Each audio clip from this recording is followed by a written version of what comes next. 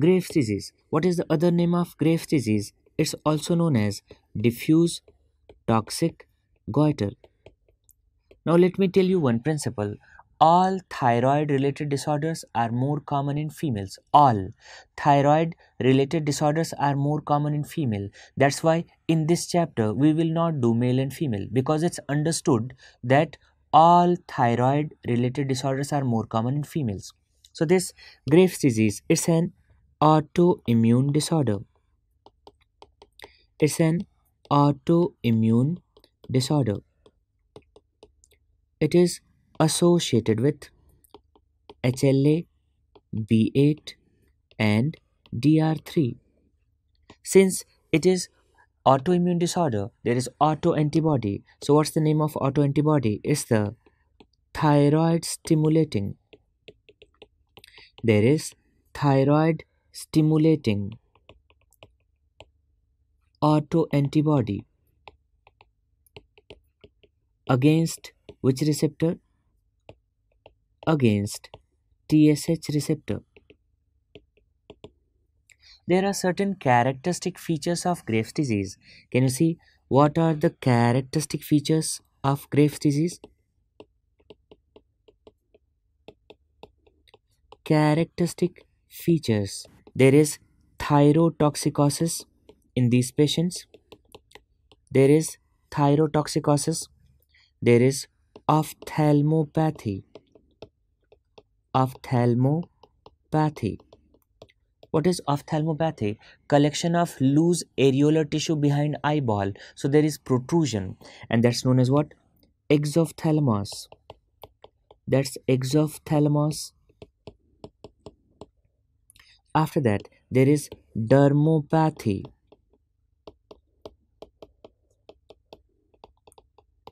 What is dermopathy?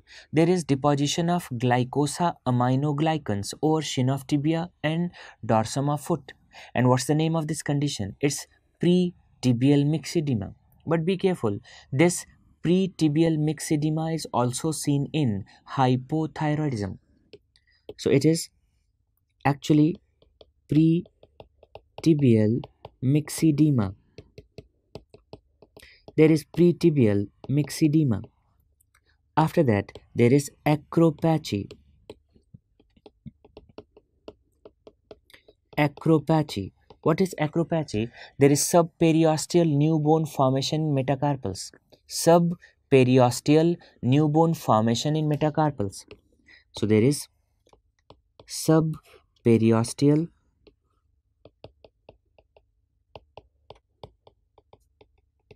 new bone formation in metacarpals.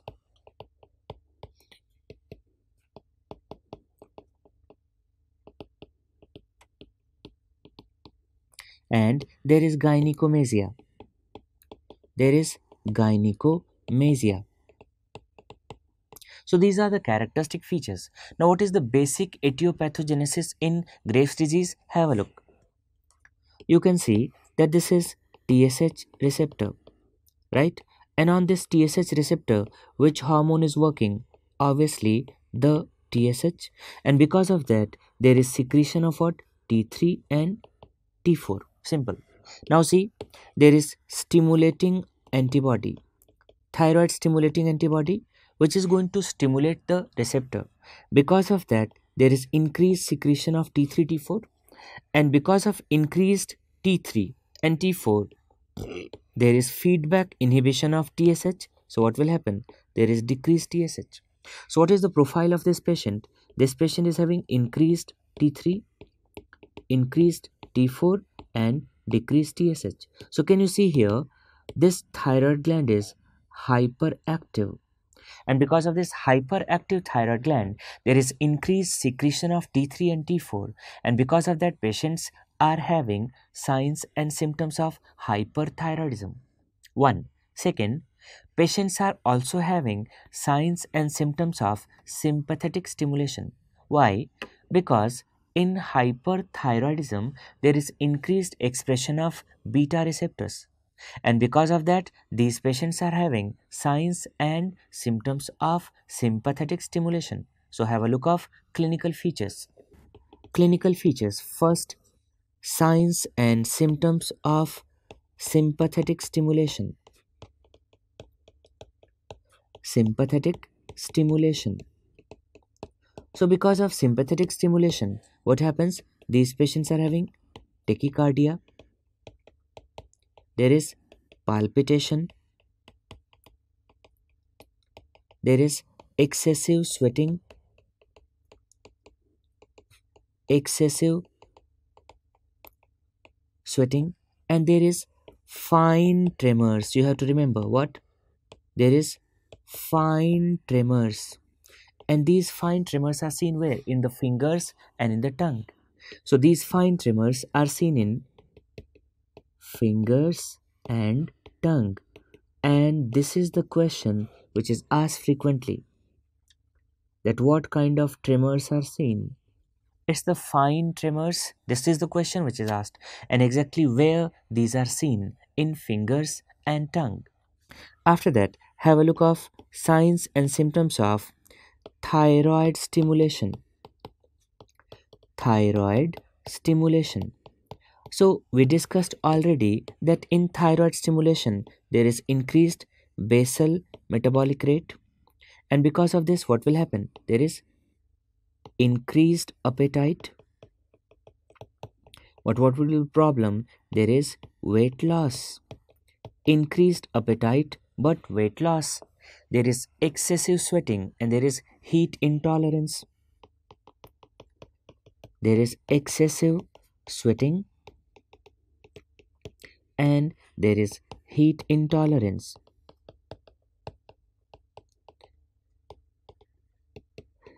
Question is asked, what is the most common GI symptom of hyperthyroidism? So see, the most common GI symptom is the diarrhea. Most common GI symptom is the diarrhea. What happens in children who are having Graves?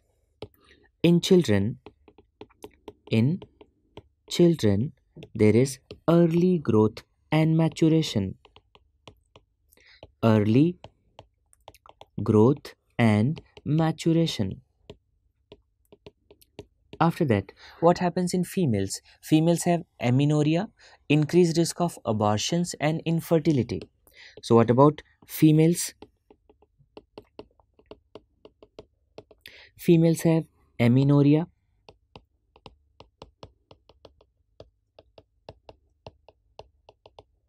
increased risk of abortions,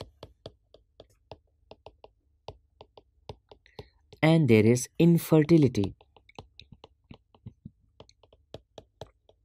There is infertility. After that, questions are asked.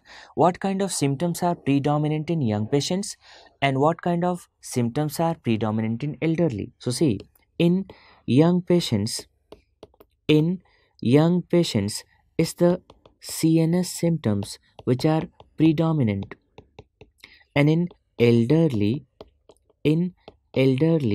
is the severe symptoms. And what severe symptoms? Generally, patients are having signs and symptoms of AF and CHF. AF means atrial fibrillation, CHF means congestive heart failure. So, this is the presentation. Now, I told you that here thyroid gland is hyperactive, and if it's hyperactive, what happens? There is increased radioactive iodine uptake because there is increased release of T3 T4. Second, the thyroid is hypervascular also, and this hypervascularity is most prominent at upper pole. And if it's hypervascular, if you palpate it, what? There is palpable thrill. If you put your stethoscope, you can hear audible bruit and venous hum. So two important points. First, in this case, thyroid gland, thyroid gland, it's first hypervascular. It's hypervascular, and this hypervascularity is most prominent. Hypervascularity is most prominent at upper pole. At upper pole. And what are the manifestations here? Hypervascularity is most prominent at upper pole. And what are the signs of hypervascularity? Here there is palpable thrill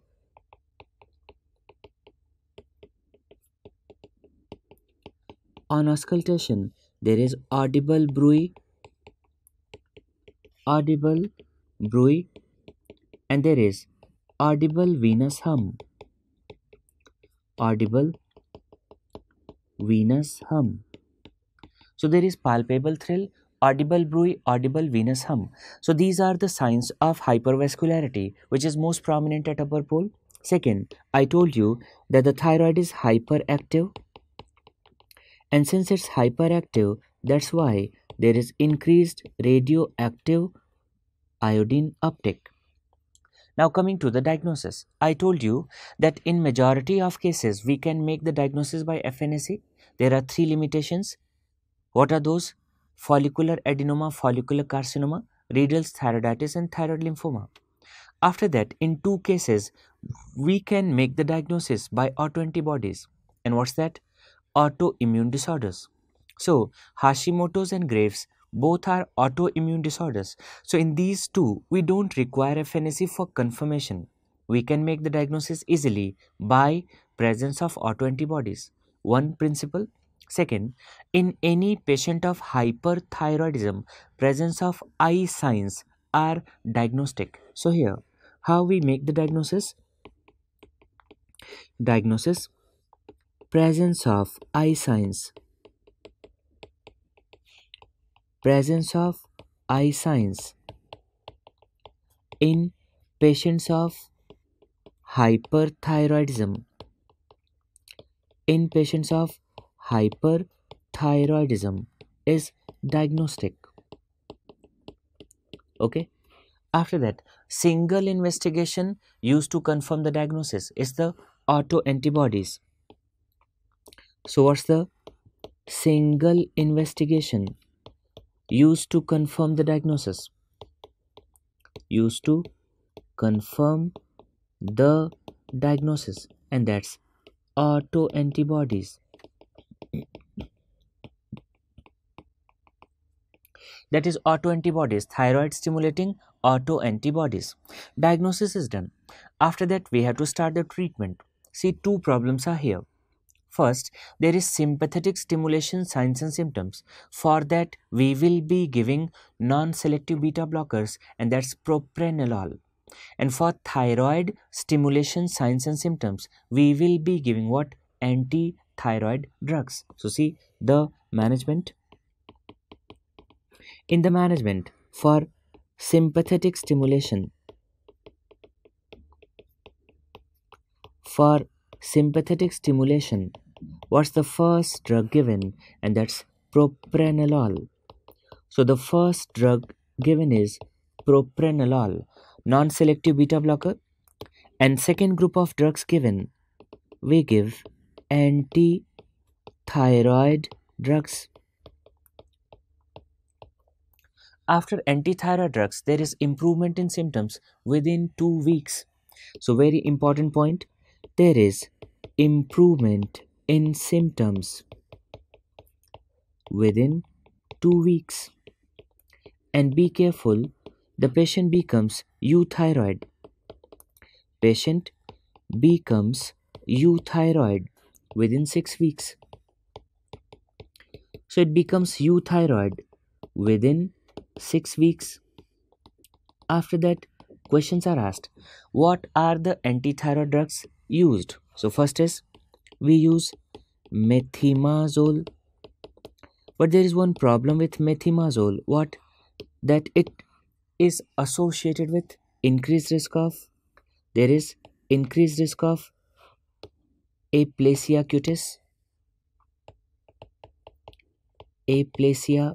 cutis, and choanal atresia. Choanal atresia, it means it's not very safe drug in pregnant patients. Second is carbimazole, and the third drug is propyl thiouracil. What is the advantage of propyl thiouracil? Advantage that it's going to block peripheral conversion of T4 to T3, and that's why it is specifically used in thyrotoxic crisis because of this particular feature. But what is the problem with this drug? The problem that it is associated with increased risk of hepatic failure, increased risk of hepatic failure in females and children, in females and children. That's why US FDA issued a black box notice against this drug. It's written in Goodman Gilman latest edition that US FDA issued a black box notice against this drug. It should not be used in females and children until and unless there is some life threatening situation, and that is thyrotoxic crisis. But see, in Bailey Schwartz substance, it is given that propyl thiouracil is the drug of choice, antithyroid drug of choice in pregnancy. But in Goodman Gilman, it is mentioned that it is carbimazole. So there are three questions which are asked about anti-thyroid drug of choice. See, anti-thyroid drug of choice. First, in pregnancy. In pregnancy is the carbimazole. You have to mark carbimazole. In Graves' disease, is the methimazole. In Graves' disease, it's the methimazole. And in thyrotoxic crisis,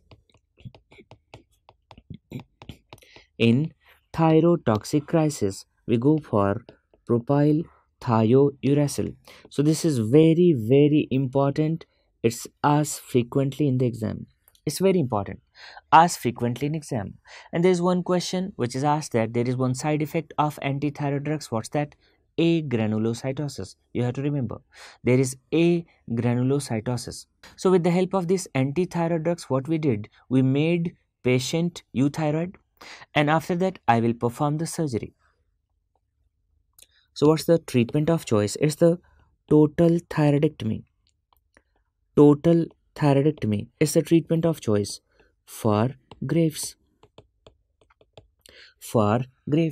But certain patients are not fit for surgery. In those patients, or there is recurrence after surgery, in those patients we go for radioactive iodine ablation. So what? Radioactive iodine ablation. First, what are the indications?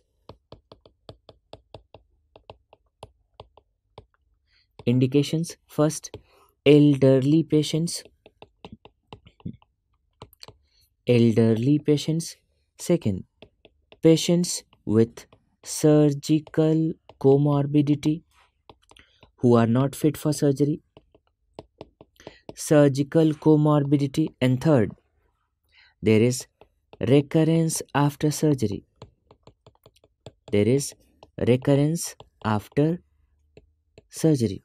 After that, questions are asked, what are the contraindications of radioactive iodine ablation? So see, there is absolute contraindication and there is relative contraindication. Absolute contraindication, first is pregnancy and second is lactation. Relative contraindication, first children, second smokers, and third ophthalmopathy. So we discussed that we don't want the exposure of gamma rays to the fetus. That's why pregnancy and lactation are absolute contraindication. In children also we don't want exposure of gamma rays. In smokers and ophthalmopathy, there is worsening of ophthalmopathy by radioactive iodine ablation. So these are contraindications.